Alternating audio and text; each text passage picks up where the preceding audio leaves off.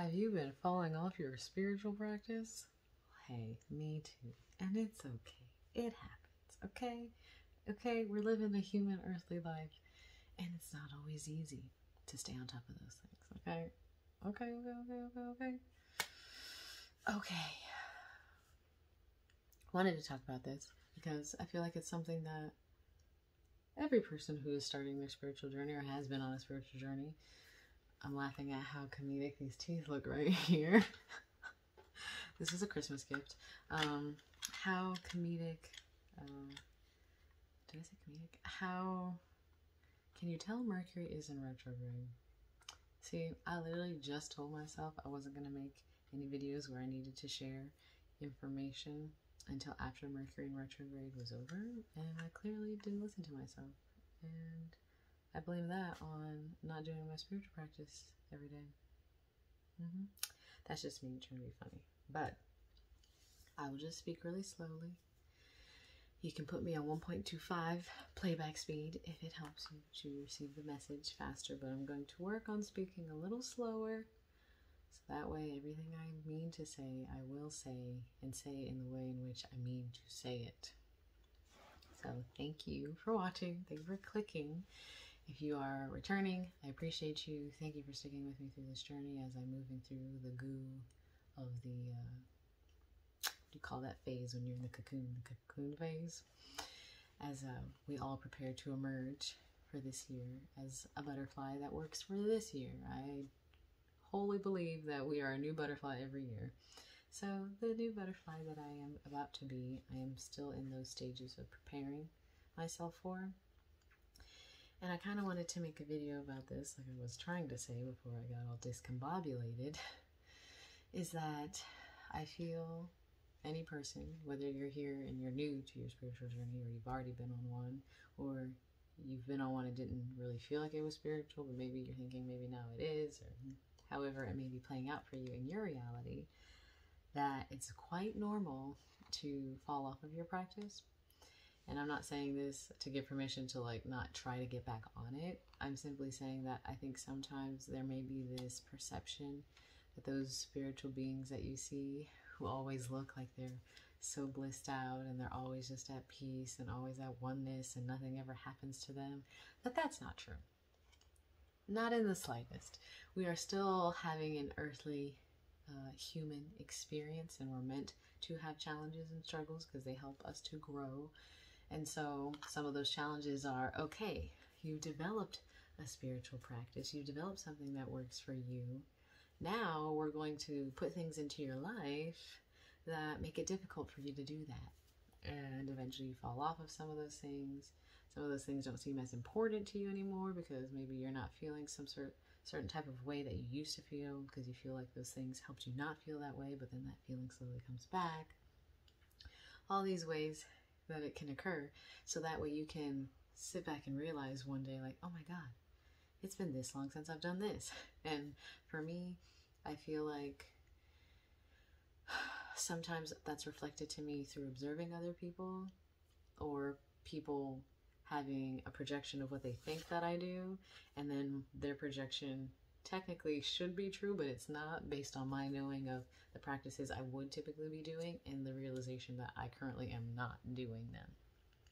So for me, personally speaking, if you're new or if you're not, either way I'm going to say it, when I was living out of my car, and I learned about some of this in myself last night because my partner and I were watching a Dick Gregory video.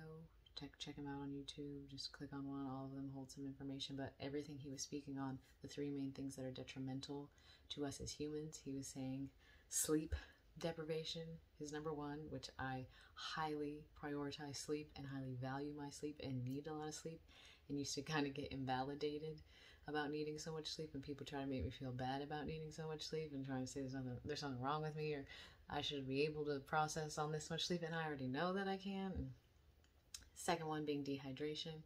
People walking around severely dehydrated, causing a lot of the sicknesses they experience.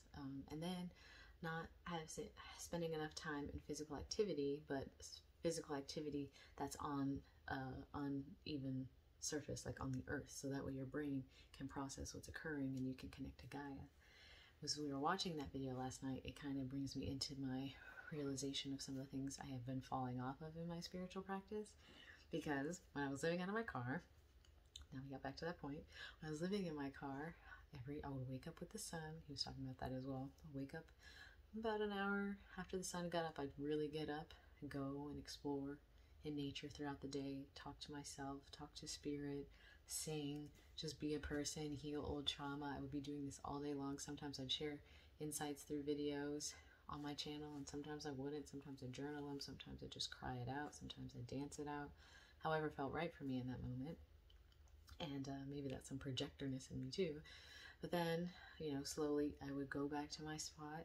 This is when I was living in California. And then I would go watch the sunset.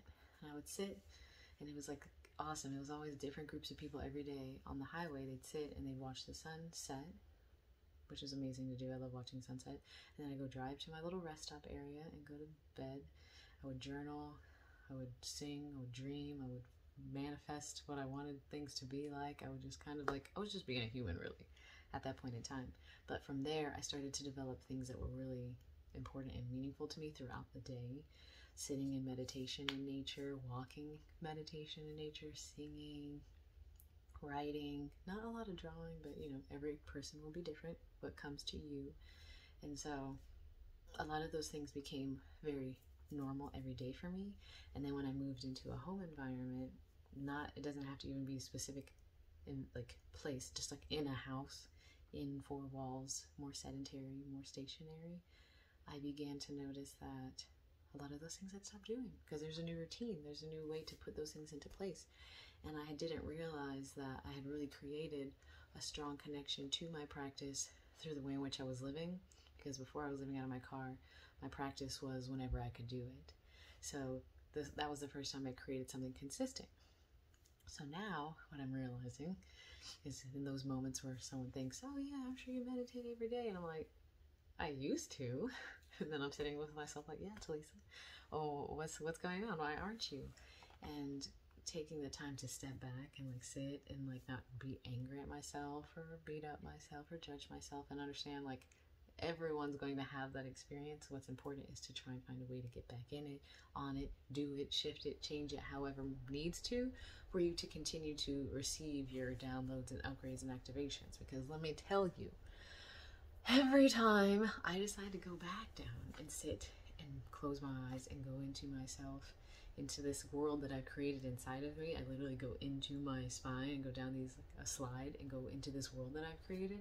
Every time I go there, there's something so valuable for me there. Every time. So if that's the case, why don't I go every day? Well, okay, because maybe now when I wake up, I don't wake up with that mindfulness. I wake up and I rush to go brush my teeth and get ready to do this or get ready to do that, or I'm not planning my days intentionally. And so what I'm basically expressing to you here is that what I'm doing now, and maybe if you're experiencing this too, or feel that there are things you want to implement more of, what I'm trying to do now is not be hard on myself, first of all, and just be like, okay, we all go through this. This is where I decide that it's still valuable to me, that it's still worth it. I think someone's coming. Yeah, I think it's my partner. That it's still worth it. It's gonna be funny. And then from there, I say, okay, so when I wake up, what do I want to do? What do I like to do? Well, I dream every night. So I just brought my dream journal back in from the van because we were staying in the van for a while, so I had it in there. When I wake up, I want to write down my dreams. And maybe that's just the one thing I implement one day. I'm not re-implementing everything in one day. And then the next day, I used to say affirmations to myself in the mirror when I was brushing my teeth and doing my hair. Maybe I start doing that again. A lot of this kind of ties to specifically for me personally, because I'm going through some Saturday my first with my self-worth. But I implement that. Then choosing a time throughout the day where I notice I'm most undisturbed or I'm most physically ready to meditate. In the morning, I'm so tired. I just like don't want to. I just want a moment of stillness, think about my dream, write it down, move into my day. But maybe in the afternoon or even at night, it's quieter and I feel the energy is settled in the home. Then I do it then. And for me, it's deciding about the things that are most important. I get a lot out of meditating. I get a lot from writing down my dreams and going back and looking at them. It also, just writing down your dreams strengthens your ability to retain future ones. Singing. I really let go of singing as a a spiritual practice, and it is for me dancing. Every time I go dog sit at my mom's house, I always dance, and like I notice that. And maybe ask yourself this too. Whenever you have like, you're always in this like normal mode of being, but then when you have time to be alone and away from everyone and everything, what do you choose to do? What brings you joy? And for me, I always blast music on TV, and I'm dancing, and I'm singing, and I'm just expressing myself. That is a very important part of my day, and I don't really do it here because I don't always feel like I can fully be loud in this house or fully expressed, because I'm honoring other people's spaces. This isn't my space or my domain. So learning how to do it quietly or in a new way, learning to be less apologetic for wanting to be that way, but that's just my own personal process and how I'm getting there. I'm taking my time, but these are things that have been coming up, and I know sometimes people, well, I don't know, but I feel sometimes people think that if they're not staying consistent, I know this for me personally, if I'm not doing something consistently every day, I feel that I've failed. And as you know, nothing just goes up and goes down. It goes up and down and around and up and back and right and left. So I'm learning that as well, and taking my time to come back into some of those practices and just not beat up myself for it, and understand that I do find value in them. I took out my tarot deck the other day. I hadn't touched my oracle cards because I moved from upstairs, so I no longer have an altar.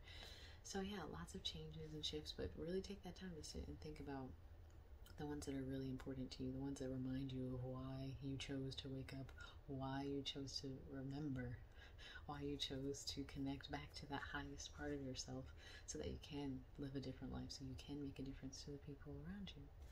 And that's all I'm going to say, because this video is getting a little long, so thank you for watching. I hope you liked it. What kind of questions do I have for you, or things I would like to share in the comments? If you feel like you judge yourself harshly, if you fall off your spiritual practice, let me know in the comments below, or like things that you find that you fell off of, that you re-implemented, that you found really important to re-implement. Shower time is really important for me. Sometimes I fall off of really taking the time to close my eyes and be in the shower, and I kind of rush through it. So yeah, let me know in the comments below. Thank you for listening and receiving and honoring my need to speak slowly so that I wouldn't get all tongue-tied. I appreciate that. And as always, until I see you next time, I'm sending you peace.